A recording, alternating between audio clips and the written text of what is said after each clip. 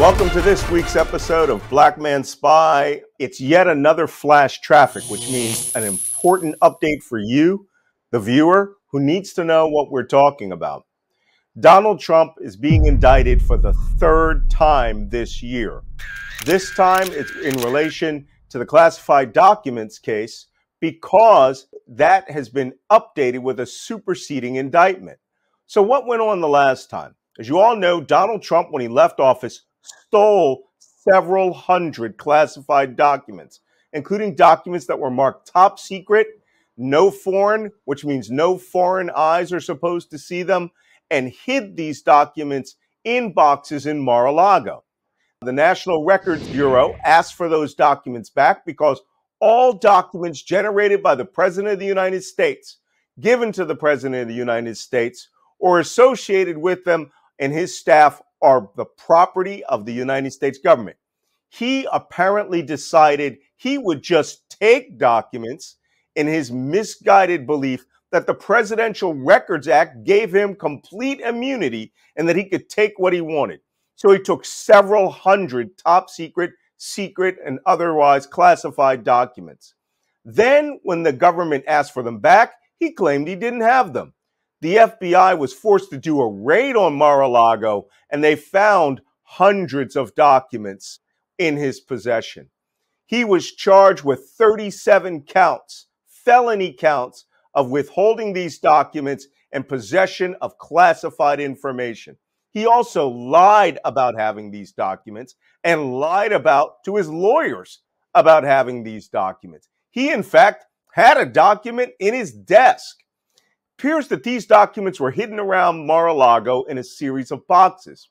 His aide, an ex-Navy cook by the name of Walter Nauta, was the man in charge of playing the shell game with the FBI and the lawyers to keep these top secret documents away from the United States government to whom they belonged. Now we're finding in a superseding indictment, Nauta was also charged with 3 more felony counts. Trump was charged with 5 more felony counts, bringing his total to 42, and a new player came on the scene, Carlos de Oliveira, the maintenance manager of Mar-a-Lago. It appears in conspiracy with Trump and Nauta alone, hidden from everybody else. Trump directed Nauta and de Oliveira to move these boxes around. Then when the FBI wanted surveillance video of Mar-a-Lago, Trump directed Nauta to direct de Oliveira to direct the head of the security office's IT division, which had access to these videos, to destroy the surveillance video. I am not joking. When the IT specialist said he didn't know how to do that and he couldn't do it and wouldn't do it, then the conspiracy began in earnest to gain access to and to destroy those. One part that was not put in the indictment, but we all knew about last year, was de Oliveira apparently was the individual who emptied the pool at Mar-a-Lago and somehow accidentally flooded the security surveillance server office, supposedly to damage the servers and to destroy the surveillance video in furtherance to this conspiracy. You cannot make this up. So, for all of Donald Trump's ranting about Hillary Clinton destroying documents on the server, he ordered the surveillance video at Mar-a-Lago destroyed, essentially so he could go into a he said, she said argument with the FBI. And if the FBI got access to it, they would not have the original servers. Apparently, they don't understand how computers work and that servers work. We recover things from the bottom of the ocean and can actually get that data if it's not completely corrupted. So that is what the new indictments are for. But Malcolm, this is all over the news. You've explained it to us simply. Why are you concerned about this in Black Man Spy? Well, it's simple. Now I'm starting to wonder, why did Donald Trump go to such great lengths to play the shell game and whack-a-mole with the FBI about these top secret and secret documents? Now I'm starting to get suspicious. And what I've come up with in this week's Substack article, which is about 1,500 words, I've determined that Donald Trump was playing a version of Kiss, Marry, or Kill along with these documents. I call them brag, frame, sell, because that is all you can do with these documents in his possession.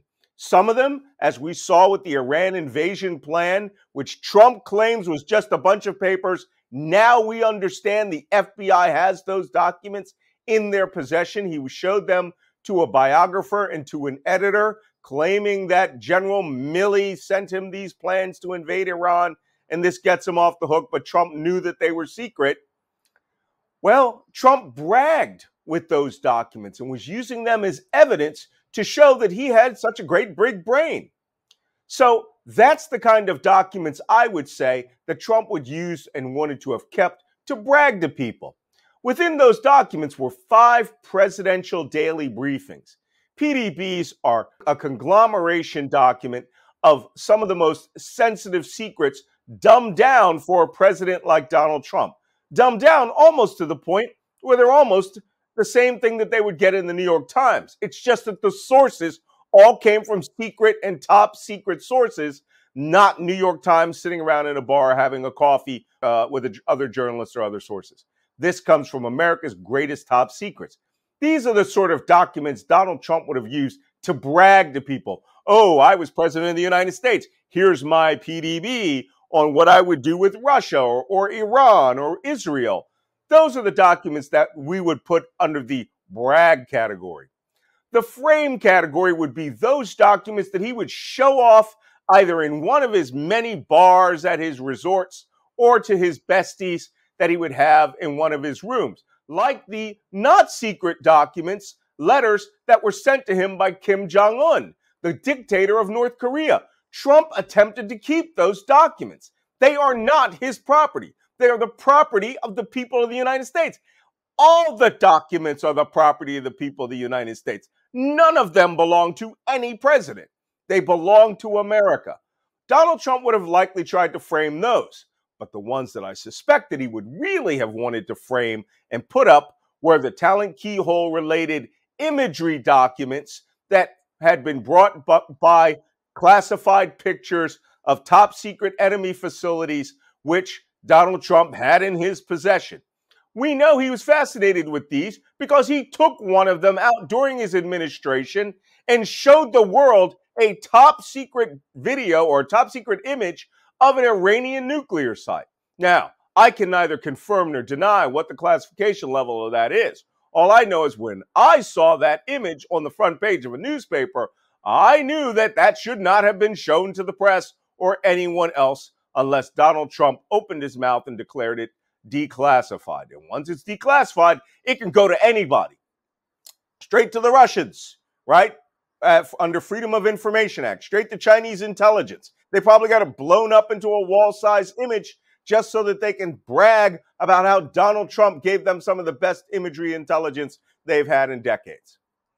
Now, that's the frame type documents in the, kiss, marry, kill genre of brag, frame. And now the final category. I believe Donald Trump kept some of these documents to sell. There is just no way. There are 8 documents. I call them the most secret 8 that are so secret and classified. There are no handling, or I should say special access program code words associated with it because they are a compartmentation within a compartmentation. And it probably has something to do with America's deepest enemies. Doesn't matter. When they redact the special access program code word off of a trial that's full of top secret documents, then they're really secret documents. Donald Trump had those in his possession. He also had what I suspect is probably the most damning document, a secret document which came from the Department of Energy, which was marked formally restricted data. That is an old classification talking about formerly restricted from World War II because it related to America's atomic bomb inventory and our capability. Why Donald Trump would have anything to do with our atomic bomb inventory, how our atomic bombs work, how many there are, where they're located, and quite possibly the plans for the warheads, I don't know. All I know is that document is worth billions to the right seller. And finally, the other documents were the ones that I don't even want to talk about. They were the ones marked HCS-P, Human Control System. That is the CIA and other agencies' classification for the real names, identities, and activities of America's human spies who are infiltrated into other countries. Those are worth gold, flatbeds of gold to the right foreign intelligence agency, because you can root out spies. I don't know what they're related to. I'm not cleared for it. I don't want to know what they're related to. No one should want to know what they were related to. Donald Trump stole them and kept them. So, in that whole pantheon, most of the most secret ones were the ones Donald Trump would have kept to sell. And I don't know what the Saudis were getting for their $2 billion that they handed to Jared Kushner. But I would not be surprised, as this investigation continues, that we find out that there was a buyer's market and Donald Trump has decided that he would sell America's deepest secrets and become the biggest trader in American history. Benedict Arnold, you better move over. Your $2 million is nothing to $2 billion that we suspect the Saudis gave us for information that came from Donald Trump and his family. One more thing. If you want to hear the best analysis of myself, Malcolm Nance, you can go to malcolmnance@substack.com or YouTube.